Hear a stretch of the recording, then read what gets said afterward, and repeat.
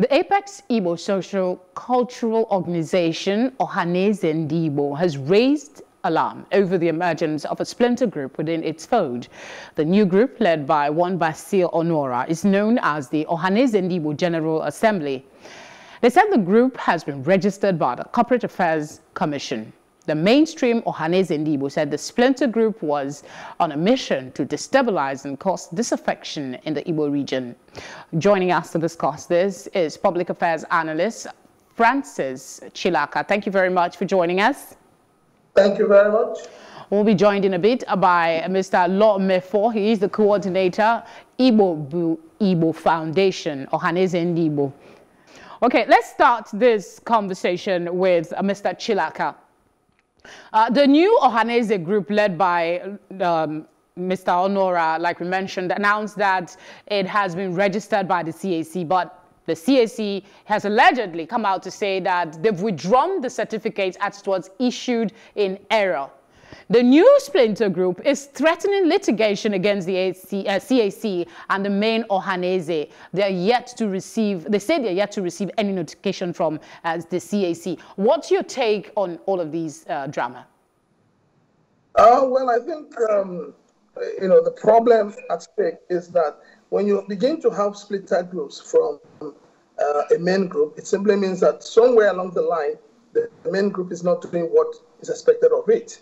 I would rather say that instead of people forming splinter groups at this point in time, what we need is a coordinated Igbo group, a group that represents the interest of the Igbos, not a group that represents the interest of few individuals. And so for us to achieve that, I would rather suggest that instead of breaking up into bits and pieces, everybody should come together, sit together, and find a lasting solution to the problem of Ndigbo. All right, Dr. Mefo, do you agree with Mr. Chilaka that the splinter group is as a result of the main body not doing what they're supposed to do? Well, it depends on where he is coming from. As far as I am concerned, Ohaneze, as led by Chief Nyanwodo, has been doing its level best. They have performed fairly well. In fact, for me, the leadership of Ohaneze under Nyanwodo has taken Igbo interest and the Igbo organization to a higher level. They've been able to link up with South-South, Southwest, and even the Middle Belt. So what is going on is not really a problem of the kind of leadership that obtains in Ohaneze. No. It's a political move by a group of politicians who have their eyes set on 2023. And they believe that Ohaneze is likely to play a very critical role. So what they want to do now is to have a chunk of that block so that if you have an alternative Ohaneze, they can always say that this is their own candidate. So it's business for such people. We know the faces behind it, and they don't have the kind of credibility that can break Ohaneze. We know those who are our leaders. The Onuorah you mentioned is faceless. We don't know him. And he knows that Ndigbo don't know him. He doesn't represent us. Isn't that funny, Dr. Mefo? Because he cannot be putting his name to paper if he doesn't, he is not a person. But that's an aside. Let's try and clarify something. Mr. Chilaka, can the CAC withdraw a duly issued certificate, as it is said they have done in this case, without notifying the original applicants? Well, that sounds quite great, because I have come across a letter from CAC saying that they have withdrawn the certificate. But you see, this is where the issue of due process, comes to play. The CAC is supposed to have done their own job before even issuing a certificate. They're supposed to do a security check. They're supposed to do a check on the name, which is why people go to CSC. But you see, the thing is, every system in Nigeria is corrupt, and everybody is, paying the price for that corruption. Somebody must have closed their eyes. Somebody must have refused to do what they're supposed to do. Ideally, before you even register a company with CSC, once you tender the name, they go through their database to find out if there are similarities or not. But I think it is, I wouldn't call it an oversight. I think that whoever was responsible for the issuance of that certificate should be fired.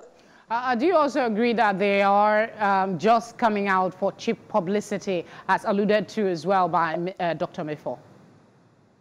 Well, if they're coming out now, yes, it could be assumed that they're coming out for publicity.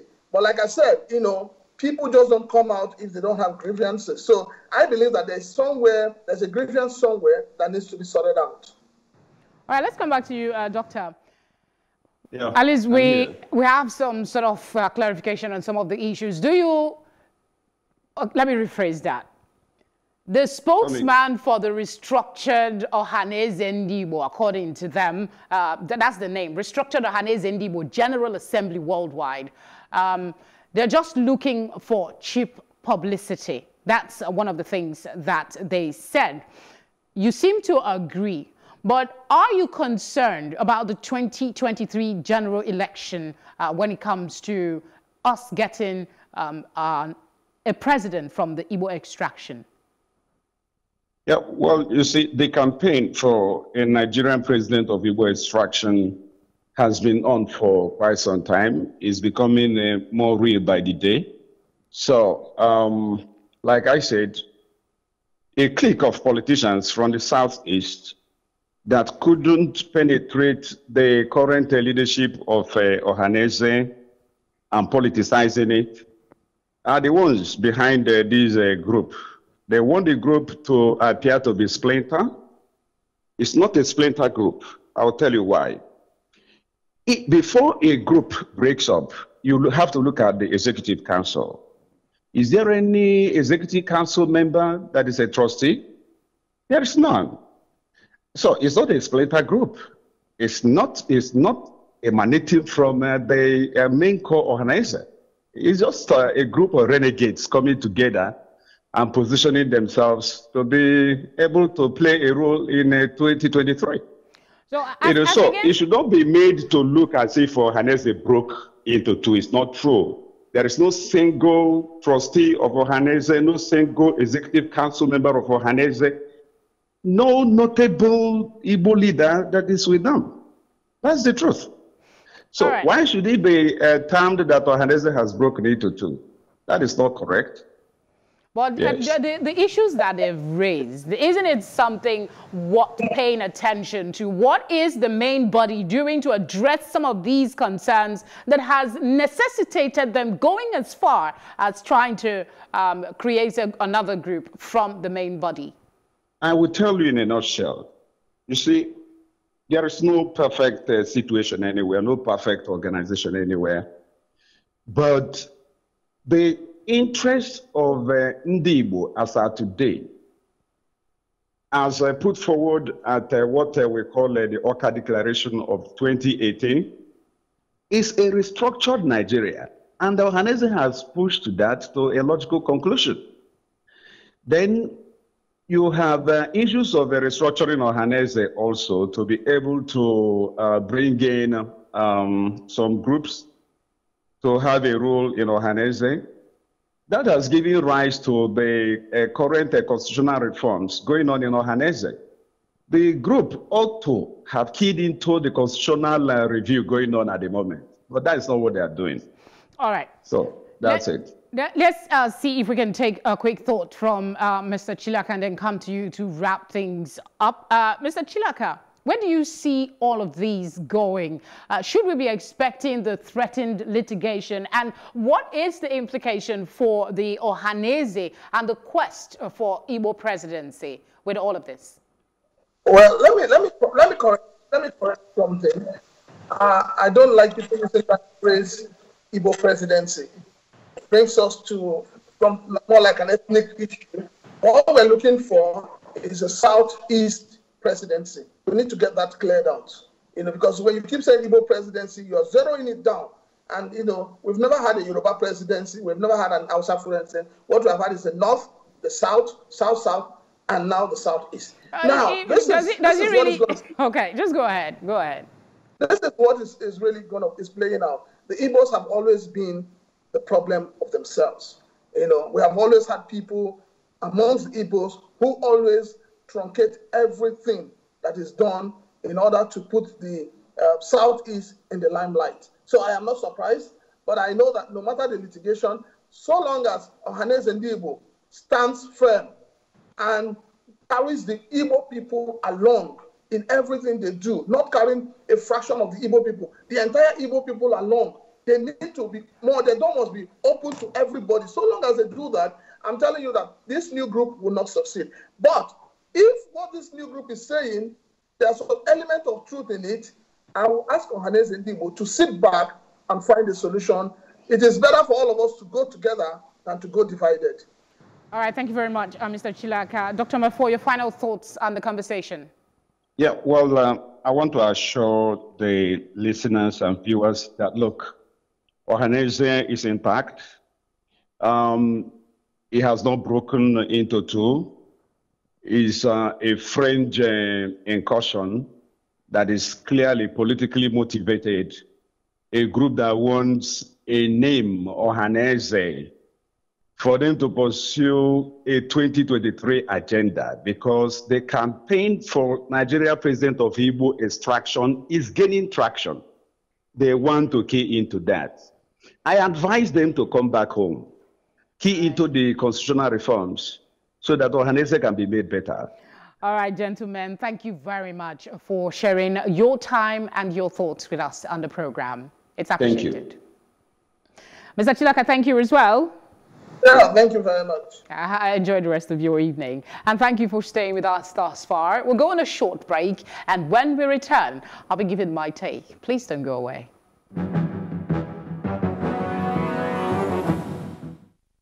Lawmakers at the House of Representatives have been tasked to obey directives from the Nigerian Center for Disease Control, especially as it relates to sitting during plenary. The Deputy Speaker of the House, Ezewuike, expressed displeasure as he revealed that lawmakers have thrown all caution to the wind and have stopped being mindful of the threat of the coronavirus. Wase urged lawmakers to lead by example and obey laid-down prevention guidelines as mandated in the House of Representatives. There is need also to talk or direct to our Sergeant-at-Arms to reinforce on daily basis the marking of the seating arrangements. And members should also know that any seat that is marked here X, it means you should not sit on that seat. Because some of the marking have been removed. Members can just sit down indiscriminately. So I hope the chair will direct the Sergeant-at-Arms through the clerk that this seating arrangement by way of marking X, members should know that any X seat should not be a seat for him to sit on. And members of Sergeant-at-Arms should consistently keep those seating arrangements intact, because some of them are being removed day by day. The way and manner we conduct ourselves speaks volume. We are the ones who are making the regulations and the bylaws for the country. And if there is a protocol that has been established as regarding our own behavior, I think it's very honorable, should be honorable of us to observe every protocol that has been put in place. I want to say that we have lost quite a number of persons, some very close to us. Some of them are our staffs inside these chambers. So we should not joke over this matter.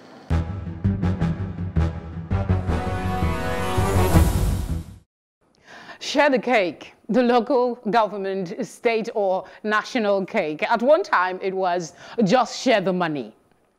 Every time money is involved, we get dramatic, like we saw with the Honorable Minister of State and the committee members of the House of Rep. Drama similar to what we find in Nollywood. However, the confrontation does again raise some pertinent constitutional questions and concerns regarding our democratic leadership and journey.